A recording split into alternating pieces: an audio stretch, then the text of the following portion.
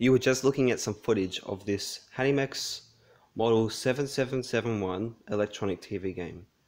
I got this from Gumtree about approximately 2 years ago. I paid a total of $30 Australian, which if you ask me, that's a rip-off for a electronic TV game.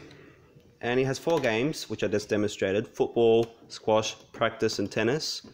Practice is basically the same as tennis. And on these two sides we have a left player, right player, which nowadays we call player 1, player 2, and 2 spools here, analog controls. And here we have 2 scoreboards. We have 2 manual scoreboards, which are basically useless because there's already a digital scoreboard built in, so it might have been for a different model. On the left here we have bat size, small, large. Small makes it harder. Here we have automatic serve or manual serve. You click the serve again. We have speed of the ball, which fast, low. I normally use low because I'm a sucker at this game. And here we have the angle of the hockey puck. There's a game reset button here to reset all your data. And on the side, nothing much here. There's some more yellowed plastic.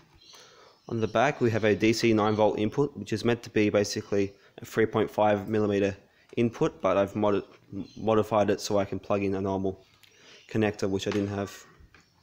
Here we have the RF out, which is only video, as the sound comes to the back over here. And here we have a VHF selector for channel 0 or channel 1.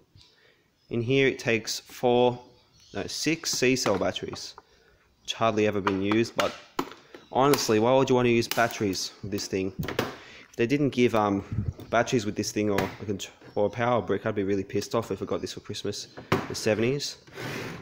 So that's about it here. And the TV I was using is this 1978 AWA deep image color television. I believe, yeah, it says from the 70s. As you can see, it's a bit yellowed, but you know, it works. It doesn't have an AV in. It has UHF, VHF and 5A because they were running out of channels back then. So yeah, it's a nice TV.